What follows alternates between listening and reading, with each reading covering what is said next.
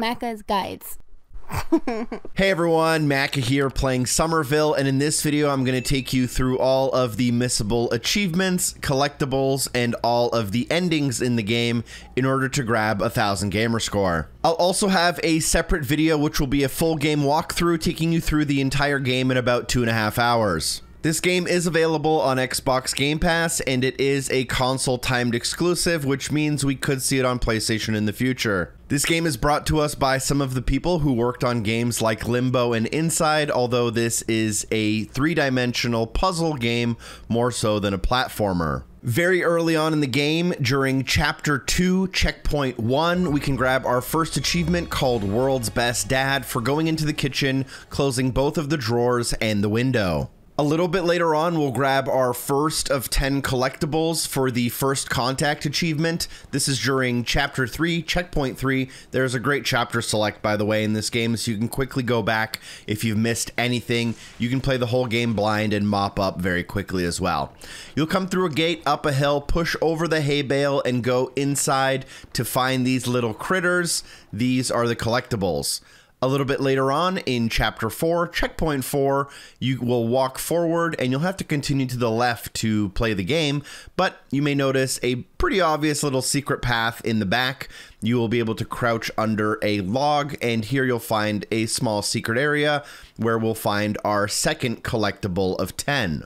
Also, this achievement does have tracking, so feel free to look up and make sure you're at 20%.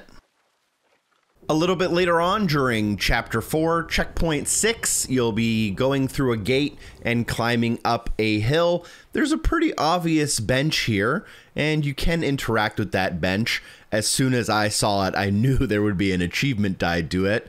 But if you just walk up to it and you press A, your character will sit down, your dog will come and sit next to you. The achievement won't unlock until you get up though, so don't just sit there forever. Get up out of the seat once you have waited a couple of seconds. I waited about 10 seconds personally, and when I got up out of my seat, the achievement unlocked called Weary Traveler.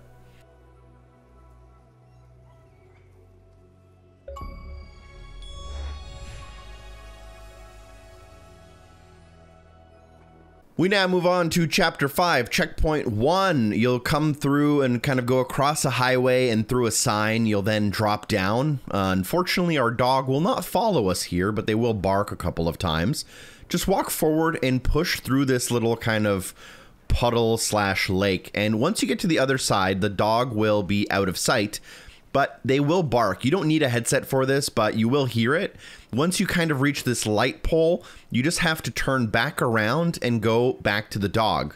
Now, the dog won't be there, but you will be rewarded with an achievement for checking.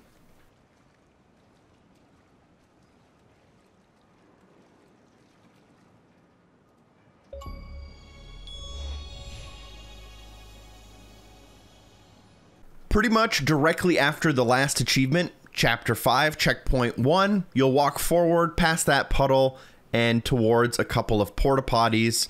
Before you get there, if you look in the back, there's a pretty obvious red car. There's some lightning bolts kind of coming out of the trunk. We're going to walk up to it, interact with it to open the trunk, and reveal the collectible inside for 3 out of 10. Now for the next achievement, there's a couple of different ways you can grab it, but Chapter 5, Checkpoint 3 is by far the easiest. You'll jump across a car that kind of teeter-totters, the alarm will go off, and the spaceship will try to track you. Here you have to go and hide in the porta potty in the background, and just wait until the alien, UFO, can't see you.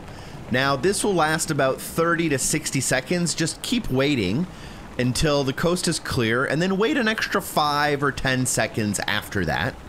Once the coast is completely clear, you should be able to come out of the porta potty and unlock the Stuck on the John achievement slash trophy for spending a certain amount of time inside.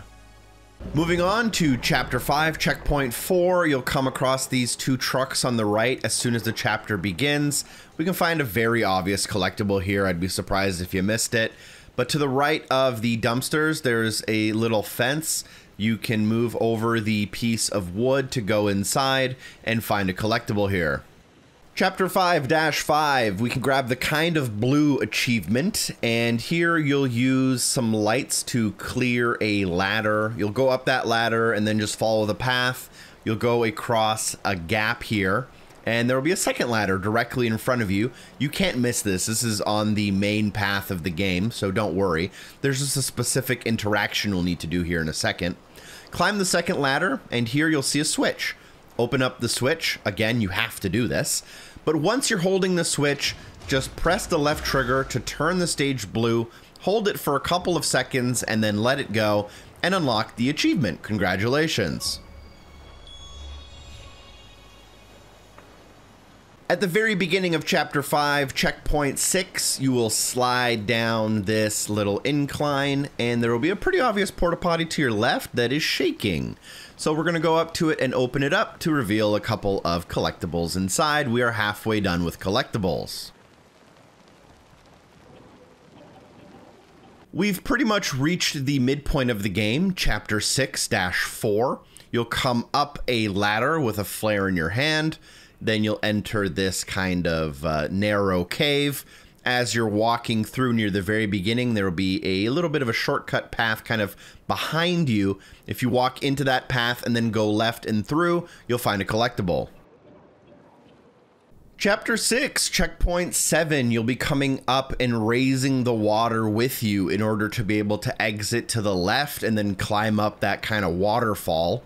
But instead of doing that, use the right trigger to harden the fluid on top of the water, and then you'll be able to basically create a bridge to the right-hand side.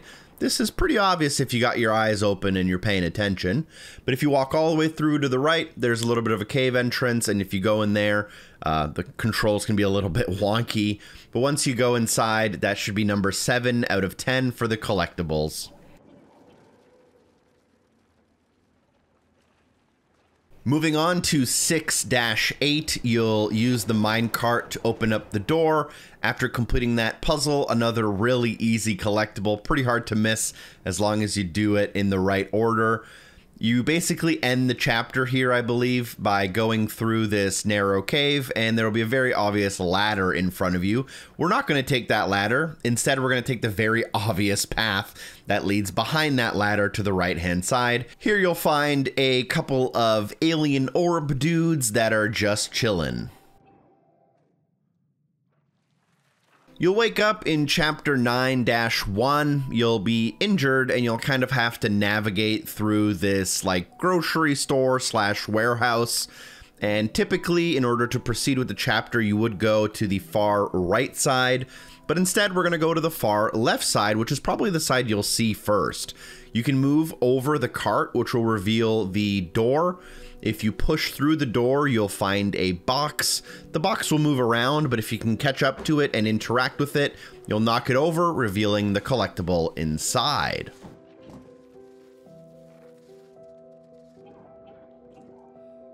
The last collectible can be found in Chapter 10. Once you leave the grocery store with your wife, you'll walk by a tractor trailer, and before you reach the red bus, you'll want to take a right-hand turn. Clear all of the goo away from the door. You'll be able to pry open the door to get inside of the store and find your final collectible. You'll grab an achievement here.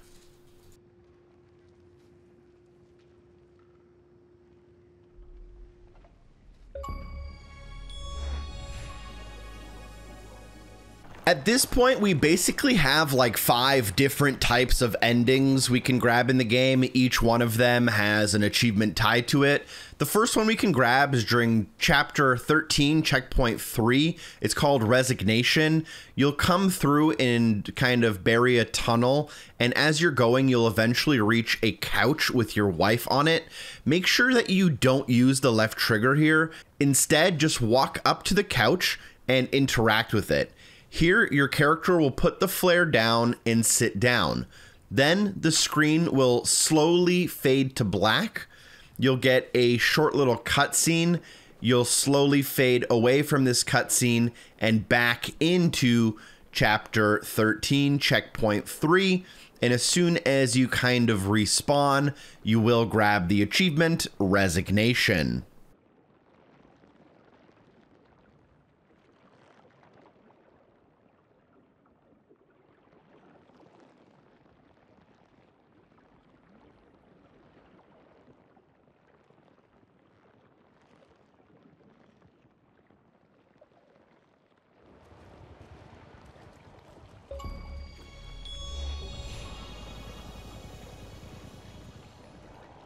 We then reach the actual ending of the game in Chapter 14. You'll come up to this ring of people, hold A to interact with them, and hold hands. And there are 4 different kind of input variations we can put in to get 4 different types of endings. Let's start with the easiest one, which I think is the bad ending, and that's War of the Worlds. Hold your left trigger and your right trigger to make the color purple, and just continue to hold this color.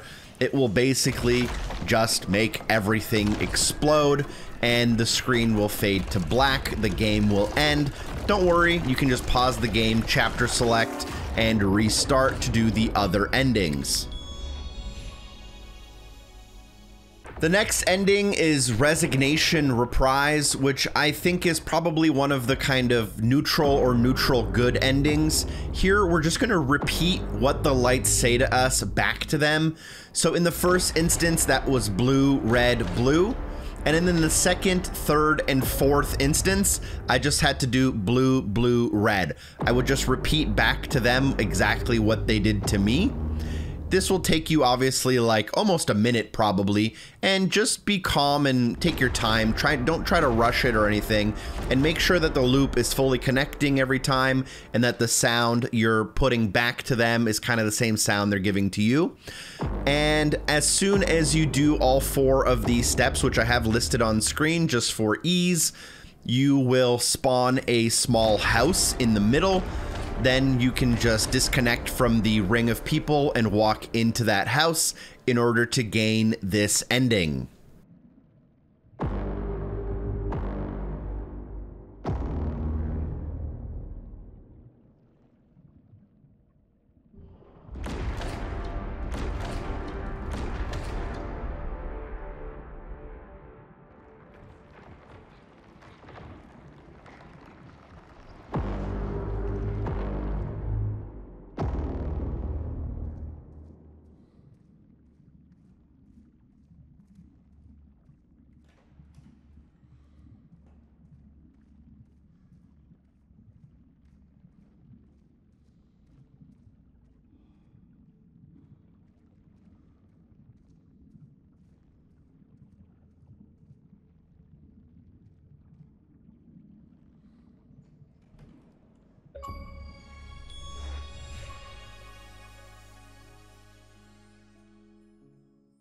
The next ending we can grab is Family First, which I would classify as neutral or neutral good. And in this one, you basically sacrifice yourself so that your family can survive. And for this one, what you want to do is, in the first 2 instances, repeat the colors back to the monuments. But in the third instance, just do blue, blue, blue. This will spawn an orb in the middle on a platform. You can then walk up to this orb. You can sacrifice your blue energy, your red energy, and your purple energy into this orb in order to destroy the orb and set free your wife and child inside. Unfortunately, that takes away all of your energy, and that's how you can grab the Family First ending. Also, a super special thank you to people on True Achievements who were the ones who discovered all of these combinations. I did test a lot of them, but I wasn't able to find the Family First one.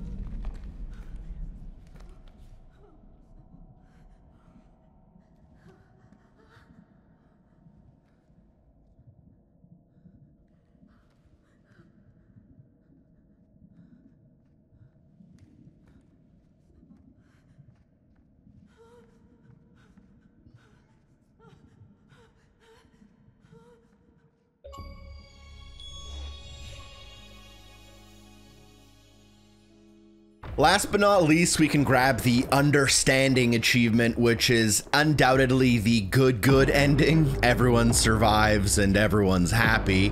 Now, this one is pretty complicated, but I've put the inputs you need on screen. Again, special thank you to everyone on True Achievements for figuring this out. I'll leave a link down below to their solution.